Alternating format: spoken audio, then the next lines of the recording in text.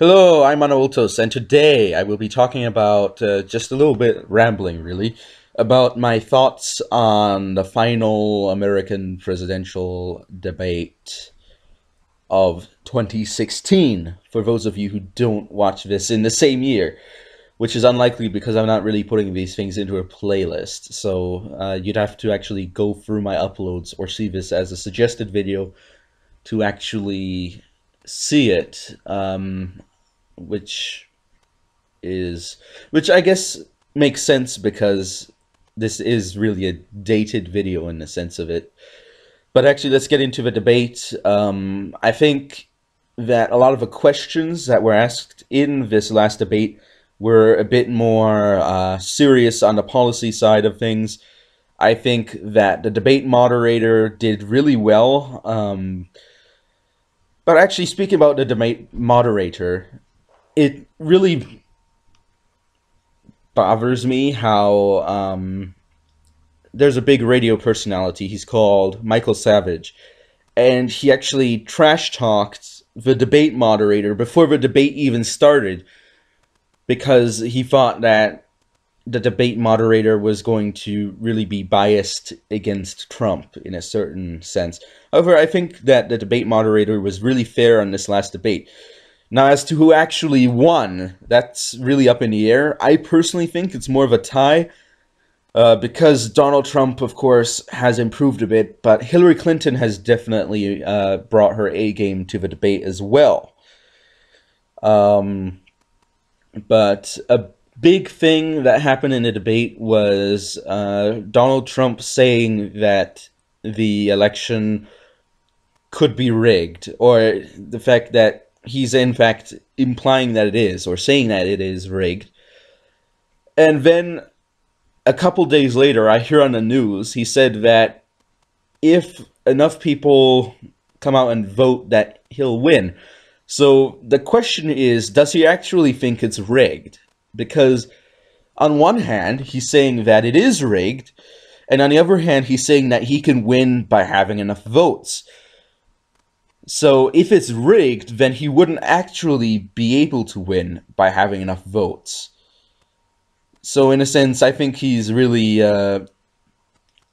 trampling over his own words. Of course, this isn't anything new because Donald Trump does this week after week, and a lot of his hardcore supporters don't even care that he isn't consistent on any of the issues and has basically flip-flopped on every single issue. Now, of course, Hillary Clinton isn't perfect on this either, with her hypocrisy. When she says certain things, I'm hoping that, Donald Trump, I don't root for him, but I don't root for Hillary either, but I at least hope that he calls her out when she says something weird about him, and that she also does. So he could say, and you don't do that, in the sense of, okay, I suppose I'm getting a little bit too rambly there, asking you to follow my train of thought on that one. But overall, I think it really has been slim pickings, and I heard one person who commented on the debate saying that Donald Trump missed one of the biggest opportunities in American politics on this last debate, in the sense that he could have laid out his party's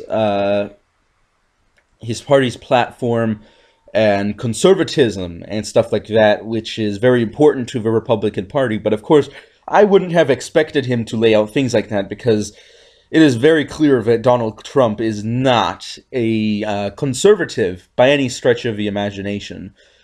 And of course, it also is interesting how Hillary Clinton goes after Donald Trump's past, and then Donald Trump goes after Hillary Clinton's past.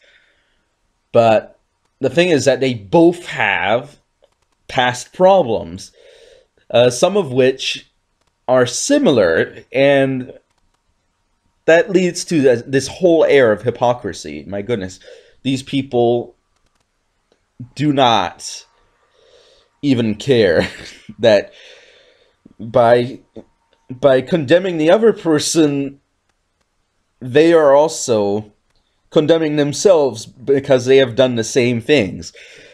And on one side, that's hilarious. On the other side, it's actually really upsetting because these people are the ones that have been selected by the democratic process to be their candidates. Now, Hillary Clinton.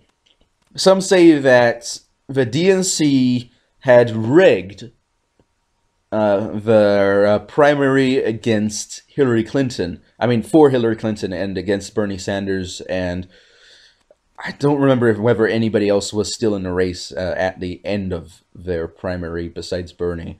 But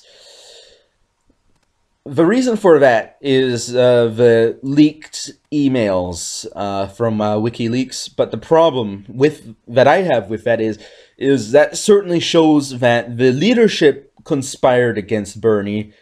It doesn't show that the election actually was rigged, because you might say, well, Hillary Clinton got all the superdelegates, but Hillary Clinton also had a larger popular vote in their primary. She was literally more popular than Bernie Sanders. So, and by millions of votes as well. So this isn't something where you might say the election was turned by a couple of thousand of voter frauds in West Virginia or something. Speaking about JFK, okay, that's an entire different story. But the fact is that even though Hillary Clinton literally got ahead in the popular vote on her party's primary, people still say that the election was rigged. Because maybe they say that the media coverage was unfair to Bernie Sanders. And of course, the media coverage isn't going to be fair. The media is going to pick their favorites, which has happened with the Republican side as well. So you could say that it is, if you say that it's rigged on the Democrat side because of that, and it's also rigged on the Republican side because of that. I mean, look at Sean Hannity. He's really in the bag for Donald Trump. And there's other people who are favoring certain candidates. And I think that's okay for individuals to favor certain candidates as long as you keep the facts. But this also lends to another problem where you have unfair coverage of certain candidates. For example, all the different candidates have polls on how popular they are when the primary starts. And some candidates might just get less coverage because at the start of the primary, they're on a lower magnitude of popularity. And that will then continue throughout the entire campaign to the point where they just drop off because they had a lot less coverage, as opposed to Donald Trump, who was well known throughout the entire country before he even announced his candidacy, which means he had a lot of name recognition and a lot of media focused on him, to the point where he didn't even need to pay much money for media attention because people just flocked around him. Same thing with Hillary Clinton. Everybody knows who Hillary Clinton is. And not that many people knew who Bernie Sanders was before the election. So I wouldn't say that the media coverage alone was rigged against Bernie Sanders, in the same sense that it wasn't rigged against those who weren't Donald Trump. But because these people were more popular to begin with, the media decided to cover them more. Which means that if you are well known at the start of your campaign, you are more likely to stay well known throughout your campaign. This is incidentally why people like Marco Rubio and what's his name, the surgeon. They both were high because they had been seen on national news and stuff. And Ted Cruz was also well known among more constitutionalist conservatives.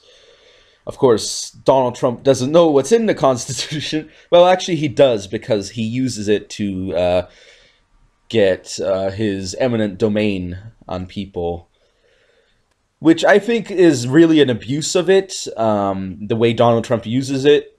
I don't think it should be used for private purposes, as in business. I think eminent domain should really be used as sparingly as possible and only when it's necessary. And as such, it should never be used for the private sector, ever. Of course, Donald Trump has used it. For those of you who are not familiar with eminent domain is when it's a constitutional thing that the U.S. government can go and take somebody's land away, and of course compensate for the person for the land. Not that the compensation is the best. I don't think a lot of times it would cover an equally valuable home that is on the land, but the government can take away somebody's land, and the reason for that is so that the government can maybe construct vital infrastructure or do something that's really important for the military and stuff like that, such as building a road between two towns. And there's a guy that has this big ranch in between, and you need to cut a swath through that in order to build the road. And that's where eminent domain comes in. Now, of course, in recent years, it has been really abused with people just taking other people's land, well, getting the government to take people's land. They crony up to the government, they get their lobbying on, and then they take somebody's land in order to build a hotel or something. I mean, my goodness, Donald Trump, how could he? But Hillary Clinton has her own problems with new leaked emails coming out about how she was against the Catholics. Now, of course, I personally have to say, I don't care what Hillary Clinton thinks about the Catholics. I'm not going to vote for her anyway. And it doesn't matter to me what she thinks about the Catholics, as long as she doesn't want to kill all of them, which is pretty bad. I mean, I think people should have their opinions and should be able to speak their opinions. But that being said, I don't think people... the thing about WikiLeaks is that it's one of those things where I wouldn't encourage hacking of people's private information, because I think that really violates their privacy. And as a sense, I'm not defending Hillary on this. I'm saying that it's against the laws, not laws, but the common decency to do that. It is just something unethical that I find highly unethical, to hack somebody's personal information. I also find doxing people to be highly unethical, and etc. But that being said, the information now is in the open, so we can't cover it up anymore, and we have to deal with it. So we have the information, and of course, who is surprised about all these things, and who is surprised about the other things about Democratic Party doing some voter fraud? Nobody's surprised. For those of you who live in other countries, you might be surprised, because you might not hear much about this, but it is well known that the Democratic Party, as a party, not as the people in the party, but the party itself, goes and does a significant amount of voter fraud, which is why when one of my relatives died, my family chose not to put that in the obituaries because they knew that if they did, somebody might take this person's, somebody might steal my dead relative's identity and use it for voter fraud, which has happened and does happen, which is a problem.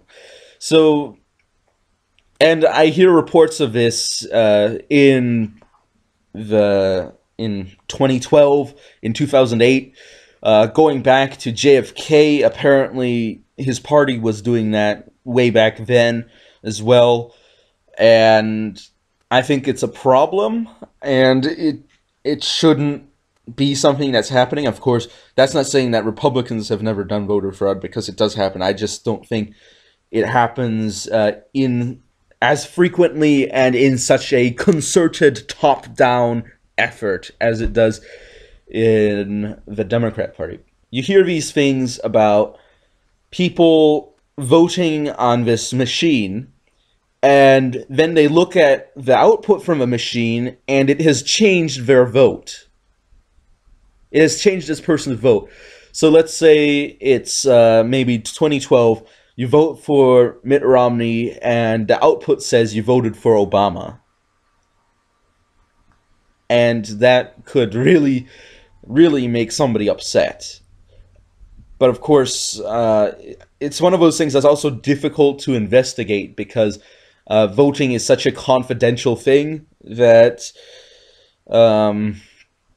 people aren't really allowed to look into too much of that things. But it might be that a lot of these machines are easily hackable, and that is a big problem. Another thing you hear is when a voting area gets 100% for one party, which is statistically almost impossible, and really begs some questions about what happened. And then maybe you might go in there and people will say, well, I actually voted for somebody else. And that is not something that you want to hear. Or when you hear people bussing in voters from many of which aren't eligible, they just bus them around and they practically handhold them through the voting process to make sure that their vote goes into the right box, which is a problem. Now, here in Florida, where I live, recently, I forget who it was, but I think it was the Democrat Party. They asked for to accelerate certain people's voting registrations, people who were late to register to vote, I suppose, or to have them verified at the polls. Now, one might say, well, of course we want these people to vote, but the problem is, if you accelerate these things, and if you don't do these things through the process that has pre-existed the election, as in, these people could have done this thing months ago, they could have gotten registered quite a while ago, through the regular process. If you allow these people to change this, then some problems arise, because then things will be done hastily and sloppily, and some people who might not have been eligible to vote, in fact, they are suggesting to do this for several thousand people, these people might vote anyway, which is a really big problem, because then you end up with having voter fraud. Now, of course, what makes this even worse is that Florida is a swing state, or a state that there's a lot of Democrats and a lot of Republicans. So on the binary system, it could go either way. I don't know exactly the polls at the moment on which way Florida is leaning, but I know that nationally Hillary is in the lead on votes, which not votes in the polls. Now, of course, I think McMullen is in lead in Utah. McMullen is an independent candidate who has American conservative views. It's important to emphasize that when I say conservatism, I'm talking about American conservatism, which is a lot different from British conservative views or French conservative views. Um, just like when I say liberal, it can mean a lot of different things in the U.S. You can talk about classical liberals, which would be more in the line with what a lot of conservatives are and libertarians, um, a lot of Tea Party people. And then you can say liberal in the sense of the the Democratic Party and the Socialist Party or other left-leaning areas where it's more in a sense of a different type of egalitarianism. So there's two different types of egalitarianism. There's a type where everybody is treated equally under the law, and then there's a type where everyone is ensured equality under the law, not under the law, but by the law, in the sense where equality of legal status or equality of the of outcome or equality of putting in the of forcing an equality in on the start. It's equality of I forget what it's called, but the one is a sort of more communist ideology, which is or nanny state in its diet version, which is more in line with the Democrat Party and the socialist parties and possibly the Green Party, and of course the neoconservatives in the Republican Party who were Democrats at some point but wanted a more aggressive foreign policy, which is why they became Republicans. But in spirit, they are mostly Democrats. Sort of like George Bush. He has neoconservative views. I think George W. Bush, that is. I don't know about George H.W. Bush. He may or may not. But that's another story. So, and then the other type of egalitarianism is where everybody has these certain rights, and they're not going to be denied to everyone. Everybody has the certain rights and liberties. Basically, more on the United States Bill of Rights, as well as certain amendments which deal with people's rights, such as the 13th Amendment, which deals with slavery in the U.S. Speaking of slavery, let's actually go way off topic here and talk about the U.S. Civil War. The U.S. Civil War was not, in principle, about slavery. It was about the reason that the southern states seceded was because they wanted to do things that the majority of states did not want them to do. One of those things included slavery. They also didn't want tariffs to be put on them because they were big on exporting stuff like cotton, which was a major crop in the American South. So they wanted to have their states' rights. They wanted to be able to do things without the federal government stepping on their necks doing it. And that is why they seceded. Now, one of these things was slavery. Now, of course, this still doesn't mean that it was about slavery, because you had states that didn't secede that were in favor of slavery. And that is another interesting thing to look at. So that's I think my speech is slowing down a little bit, but they didn't secede, and they were still in favor of slavery. So slavery wasn't the primary issue of it.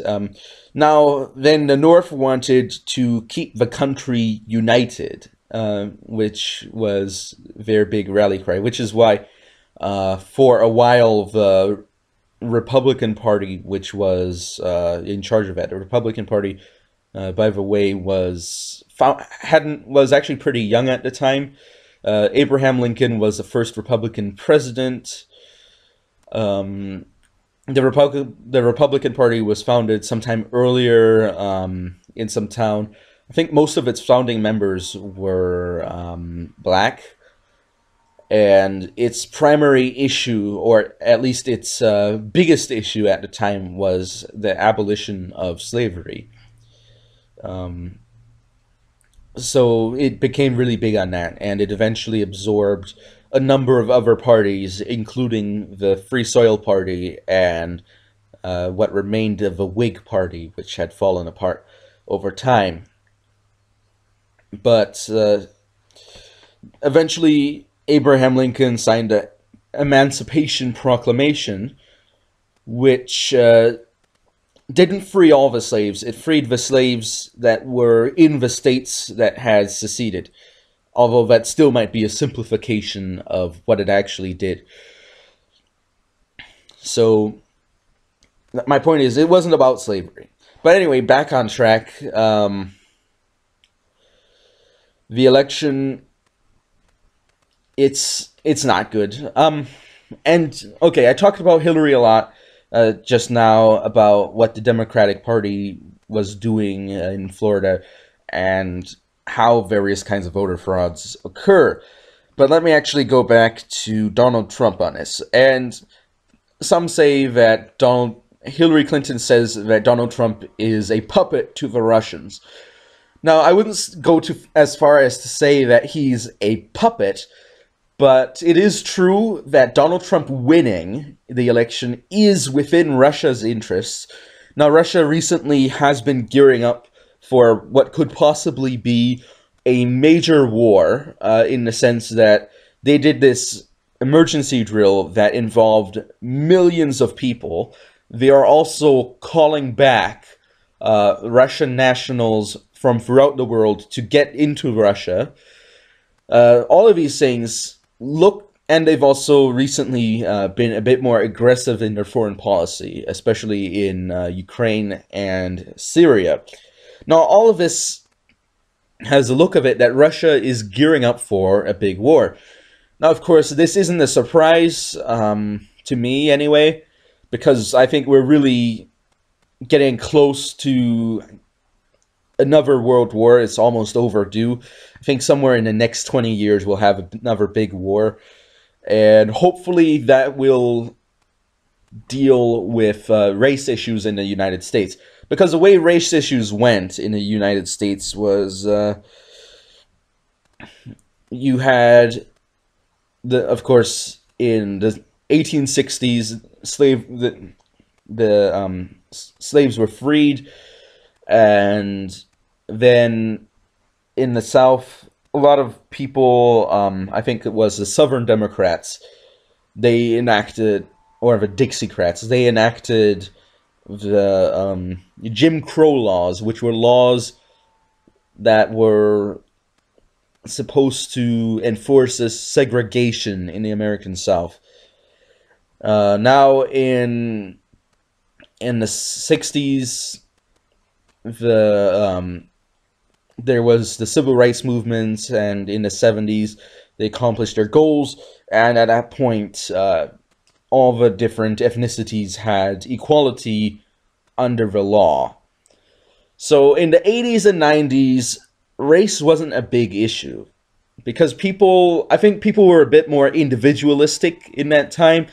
There was a lot of emphasis on the rugged individualism, where people thought of themselves as individuals rather than as part of a group. So race wasn't as big an issue back then. But now, people are getting a little bit more collectivist in how they think of themselves as parts of groups. And that is bringing back the problems of race that I think actually race relations are worse now than they were in, let's say, the 90s. People care a lot more about race than they did back then. And I think that all has to do with an increase in collectivism and people thinking of themselves as groups and as distinct groups, which really lends itself well to the racists, as it did in back in the 1930s and 40s with Germany at that time. But I'm not saying that we're heading towards another Hitler or something like that. But what I'm saying is that if we have another big war and the people with their collectivist mindset will unite, in a sense, behind their leaders, the way that society works when they have a more collective mindset and they are confronted with an outside conflict is all the groups that are compatible, at least compatible with the leadership to some degree, will unite, and all the ones that aren't will be destroyed.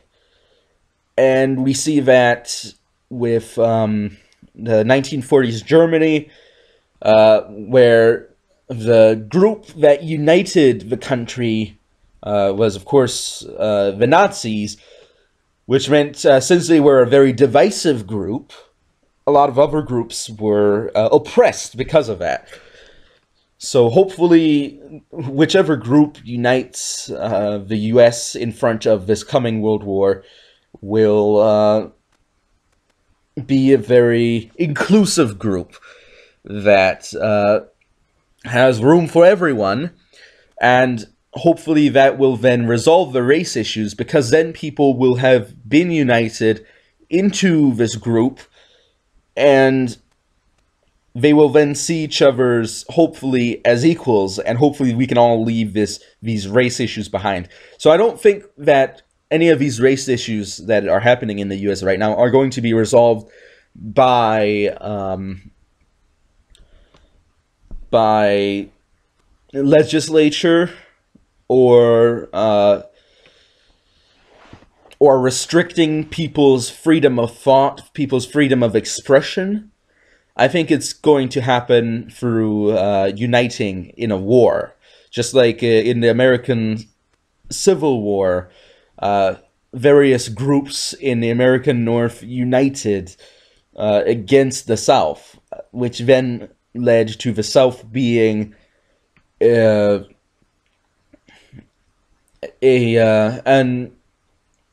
sort of more divided group. A group that was a bit more divided from the North and the West for some time, until the 1940s when people began to unite a bit more. But of course, this didn't really affect the African Americans too much, because they were still not equal under the law, which when more individualist times began in the 1960s, people wanted their individual liberties. But anyway, this is getting all really theoretical at this point, so I think it's a great point to stop. Hopefully, comment anything you like. Just comment. I like to hear what you think about this. This isn't any serious video, so I'm not really 100% serious on this. I'm just thinking off the top of my head. So thank you all for watching, and I will be seeing you all, or you'll be hearing me next time on Multus over and out.